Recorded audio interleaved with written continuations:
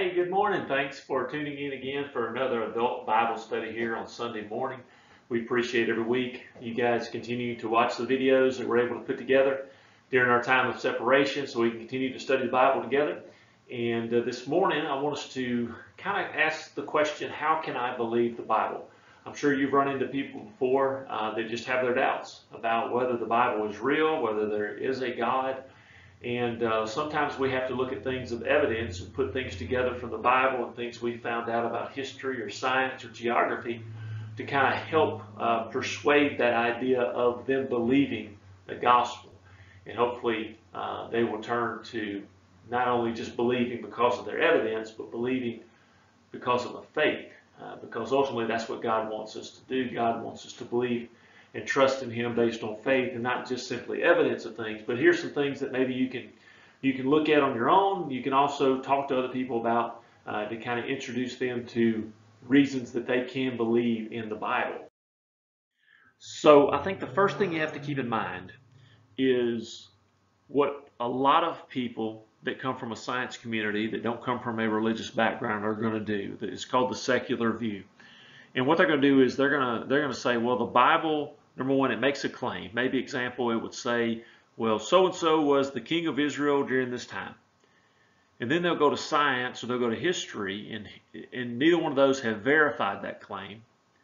And so therefore they'll say, well, the Bible can't be true because the Bible says this, but science doesn't say this, or history doesn't say that. And it's a very unreliable method because, well, we're constantly updating, aren't we? We're constantly finding out new things through archaeology about this world that we live in, about science, about history, and about medicine. And so don't be confused or let someone dismiss something that's written in the Bible simply because, well, science or history says, well, that's not accurate. We haven't found any evidence for that yet. This has happened over and over again. Another thing to keep in mind is the difference between scientific law and scientific theory. Okay, you've heard of scientific laws as far as like the law of thermodynamics or the law of gravity. Okay, what those basically mean is that's a standard. Everybody believes that. No one disputes it. It predicts results. Okay, it's basically what happens. What happens with gravity? We have a law to tell us all about that. That is very different than scientific theory, because scientific theory is simply based on, well, what is the most logical explanation of why things happen the way they do? So theory answers the question why, but it doesn't mean it can't be changed. Theory is basically just the best explanation, and that can be changed over time through experimentation. Probably the most popular scientific theory that you hear all the time, and our kids are even taught in their schools, unfortunately, is the idea of evolution. Because basically science has said, well, this is the most logical explanation of why we're here, because they don't believe in a higher being or God. Look at this for an example. These are a lot of things that at one time were taught or thought as scientific theories, but now none of them are taught, none of them are talked about because they've been proven wrong. And that's what happens with theories. So don't let someone confuse what is a scientific theory that just answers why, which is, well, this is probably the most logical answer to it, although we don't know for sure. Now, let's look at some of these examples of what we can see in the Bible that people have to be just really, really, really smart or just really, really, really lucky to have written these things and them come to be true, or there is a God, there is a higher being, and we can believe the Bible because we'd have to answer the question, why else would someone have written something as strange as this?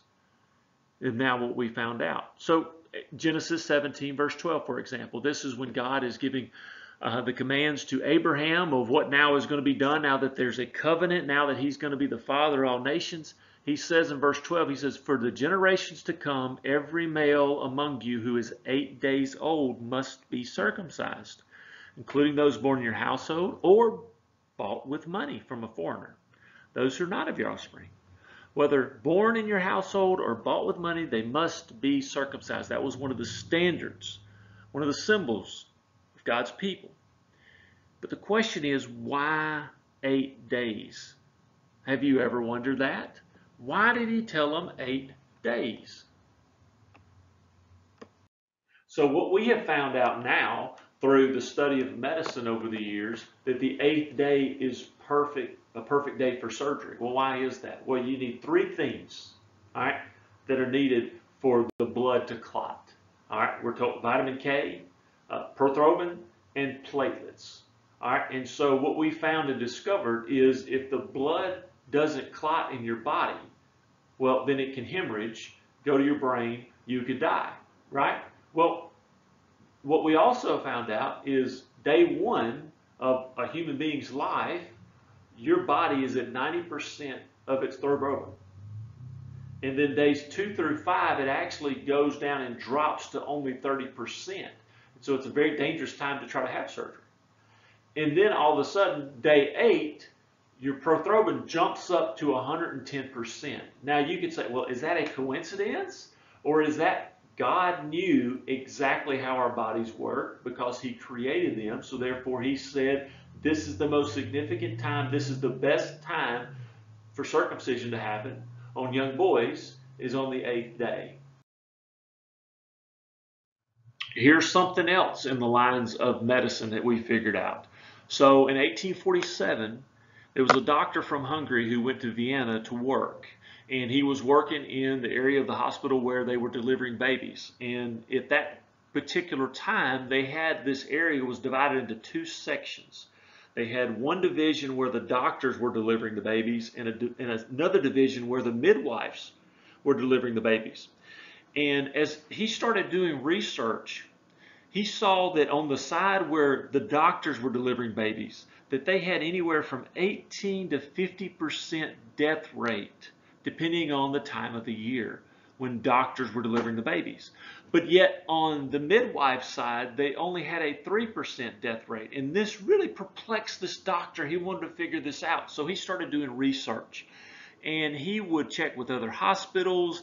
He would run different experiments as far as, was it the position that the mother was in when she was giving birth? Was it even the wild things like the priest was ringing the bells, and was it scaring the mothers? And, all these different things that he would try to experiment to try to figure out why is the death rate so much higher when you had these medical doctors that were delivering these babies. And finally he found out the problem. He was watching the doctors, and even the students that were learning from the doctors, they were going from working on dead bodies to the next room to deliver babies. And so what he did was he started making changes. He started making everyone wash their hands with chlorinated water before examining the patients. And lo and behold, the death rate dropped to 1%. What's more amazing about that is that people were furious about this extra procedure he was wanting people to go through, washing the hands. So he was eventually fired. He was called names. He was sent home. And so he took his research and he started implementing the same procedures in another clinic home. And guess what happened? Death rates dropped. He sent out letters to other clinics telling them about this, even though no one would believe him for a while. So why do I bring that up? Well, you look at Numbers chapter 19. In verse 11 and 12. And it says, whoever touches a human corpse will be unclean for 7 days. They must purify themselves with the water on the 3rd day and on the 7th day, and then they will be clean. But if they do not purify themselves on the 3rd and the 7th day, they will not be clean. What you found here in Numbers is there was this purification cycle. God understood, and therefore he passed on the message to his people for instructions if you were to come in contact or dealing with a dead body, because we understand now the idea of germs. So what happened? Well, you look in actually the first part of Numbers chapter 19, it gives these instructions, and feel free to pause the video and if you want to read those, but in verses 2 and 5 and 9 especially, it mentions these certain things that are needed when basically the people of God would purify themselves. the first thing that's mentioned is this idea of lye. And you may say, well, what is lye? Well, basically what we know is it eats through things like germs.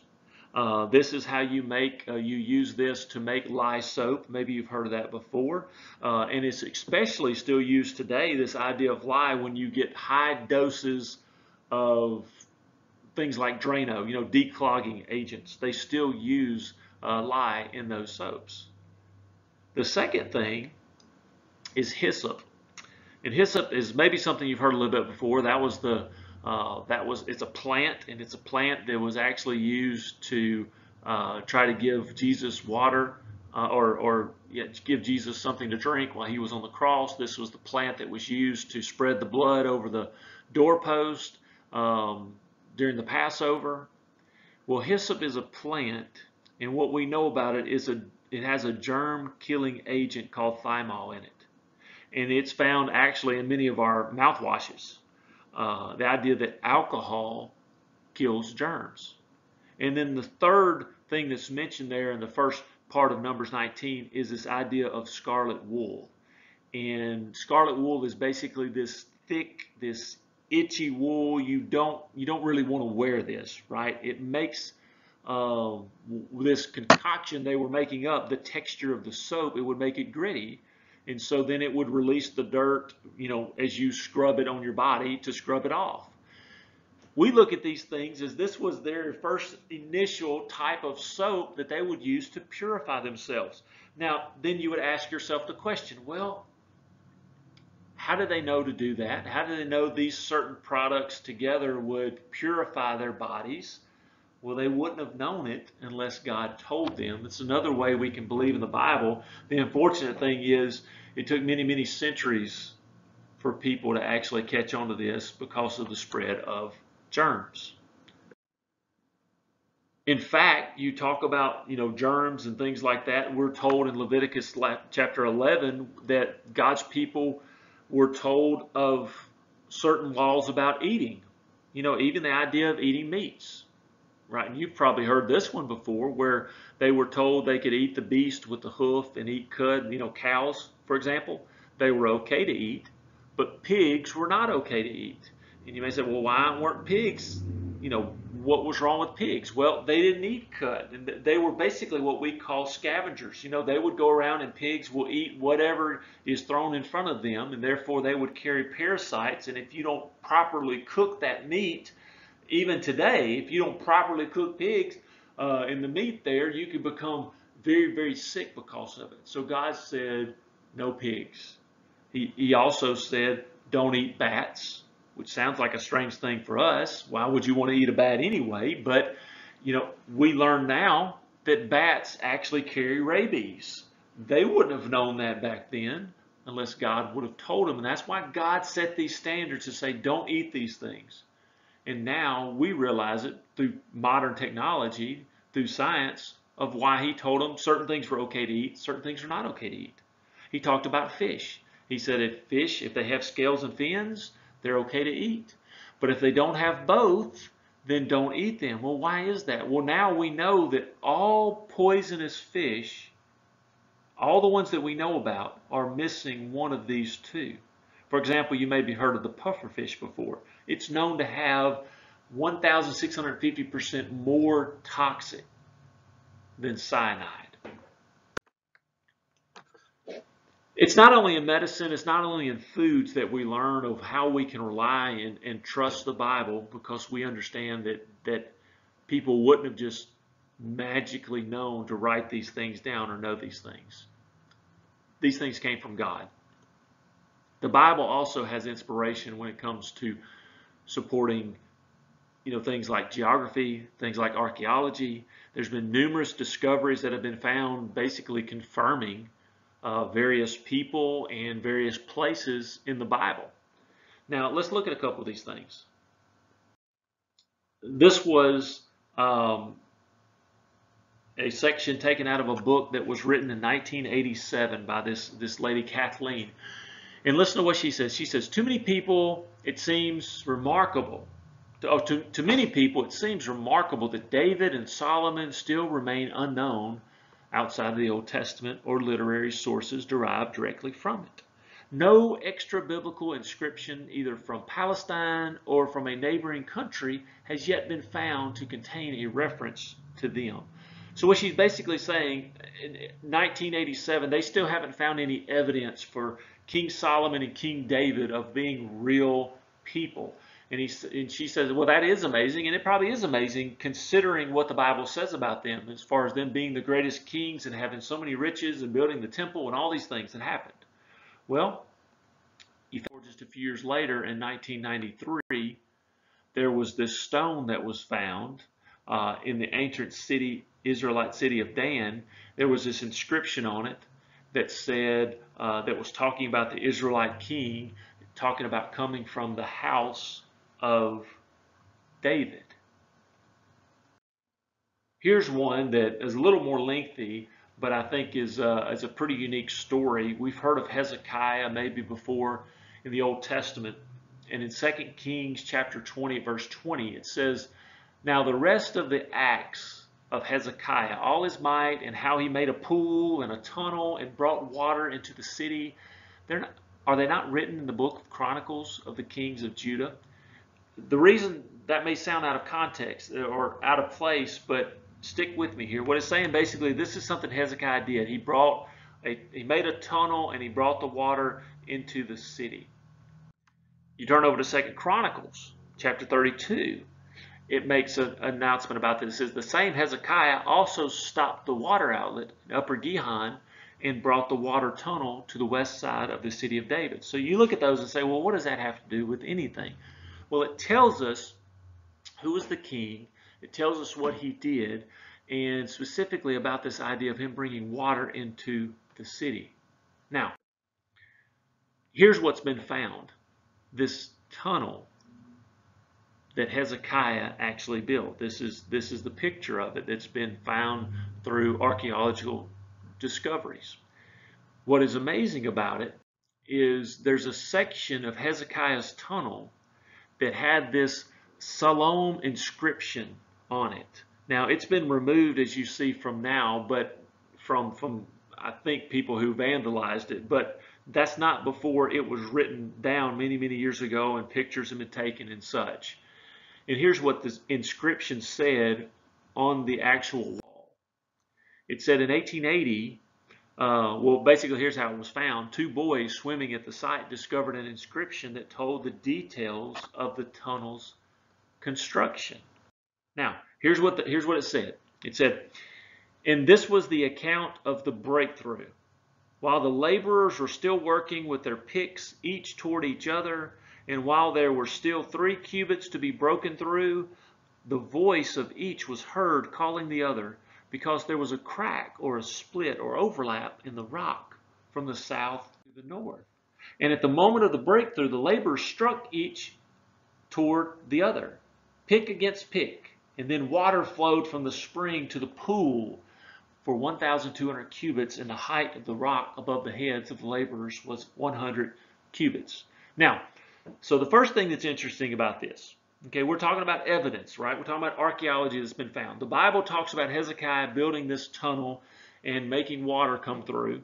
Then we find the inscription on the actual tunnel itself that's been found that talks about how basically a little bit of even their engineering back in the day, how they had one person on one side going down and the other person on the other side going up, and that had to take some sort of thought and process for them to match up together. It also talks about, as it says, cubits. And sometimes we're confused about what a cubit is. Well, we can take that back and we can go and measure now with our measuring tools, and we can see exactly how far 1,200 cubits is. And guess what? It matches up. It matches up exactly the measurement of what the inscription says and what the Bible says that these people did. And if that was not enough information, then something on basically the other side of the spectrum that tells us a little bit about why Hezekiah did this to begin with is called the Taylor prism. And this was found in Nineveh by, as you can see the name here, in 1830, and it tells you a little bit about it. It's this six-sided clay prism, and now it's basically, I don't know if it's still in the Institute of Chicago, but that's where it was brought in the early 1900s. But here's what the portion of the text said on this Taylor prism. It says, "As to Hezekiah, the Jew, he did not submit to my yoke. I laid siege to 46 of his strong cities, walled forts to the countless small villages of their vicinity, conquered them by means of a well-stamped earth ramps and battering rams. Himself I made prisoner in Jerusalem, his royal residence, like a bird in a cage. I surrounded him with the earthwork in order to molest those who were leaving the city's gates." Basically, this is the other side of the spectrum of who Hezekiah is hiding from. The Assyrians, how they were coming to take over. So basically, they instead of killing Hezekiah, they blocked him up in his own city in Jerusalem and wouldn't let him leave. And that's partially why Hezekiah needed this tunnel, this escape, and this water to come into the city.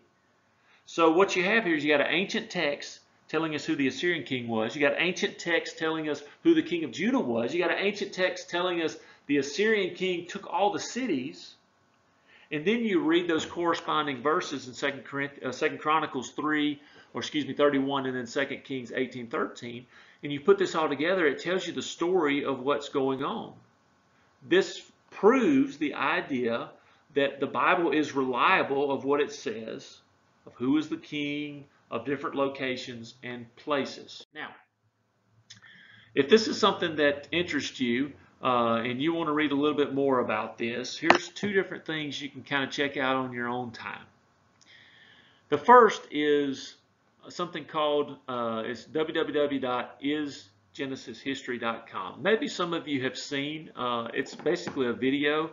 I can't remember exactly how long it is. Sometimes you can find it on Netflix, sometimes you can find it on Amazon Prime. It just depends on, sometimes they have it, sometimes they don't, but you can definitely rent it for just a couple of dollars, and I recommend you to do that, because what this video does is it goes through some of the Genesis accounts and tells you how, as a Christian, these things came to be.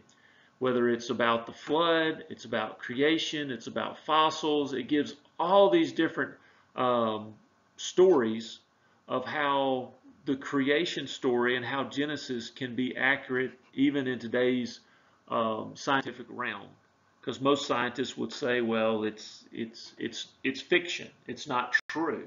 And so it gives you some, if you're just fascinated about things like that, that's one resource for you.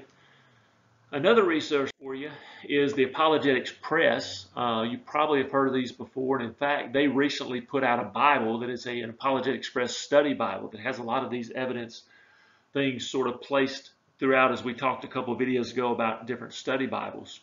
But what you can find on the Apologetics Press, you can find videos, you can find dozens and dozens, I mean hundreds of articles about all sorts of things like we talked about. Just little snippets of one particular verse or one particular thing that really just backs up the evidence of proving that the Bible exists.